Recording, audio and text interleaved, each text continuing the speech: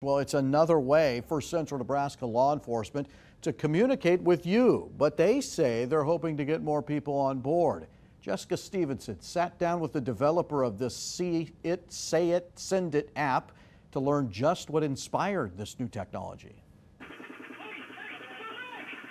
I happened to be in Las Vegas when the Route 91 shootings happened. Dozens of deaths, hundreds of injuries, and even more witnesses. The gathering of digital information is really tough. A lot of people will leave the area. This massacre and investigative challenge is following, inspiring the creation of a new FBI-approved app. When they go to submit a tip, the See It, Say It, Send It app allows witnesses to take a photo or write a tip and send it to law enforcement using their phone. When you hit submit, it's going to ask you if you want to submit it anonymously or not. Angell says so far, about 65% of tips submitted through this app have been anonymous. Some people want to give the information, they just don't want to get deeply involved. And so if we look back at like the Parkland shooting and the commission that studied that in the research, 70% of people, the FBI has found out that 70% of people had some type of knowledge, but they were afraid to tell and they didn't know how to reach out and they wanted to stay anonymous. This app allows that to happen, but also creates an option for law enforcement to still reach out. A lot of times tips that we'll get,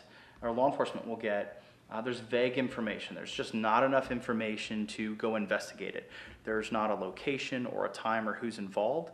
And so the anonymous continued communication allows them to get that follow-up information. This app also uses artificial intelligence to prioritize tips, give authorities keyword alerts, and has photo facial recognition. We were to see a child in the community and it just gave us that hair on the back of our neck standing up, and we took a picture and sent that information in.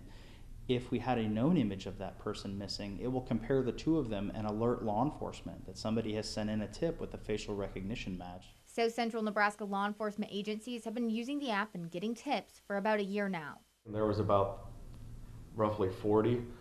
There was a mixture of both web-based reports and mobile reports. Several were also anonymous-based. We've had a number of tips that we've been able to act on. We've had everything from traffic concerns to public concerns like weeds, things like that. So it varies. While some of these tips may seem minor, these agencies say they're happy to have the app in place. With the recent events across the nation, it's not something that we ever want to utilize the app for, but the app is there for the public's use, the school's use, to, if they know something, if they see something, know something, send something, so that law enforcement can act on that. Well, the app is free to download and law enforcement is encouraging you to do so, but it does come at a cost to them.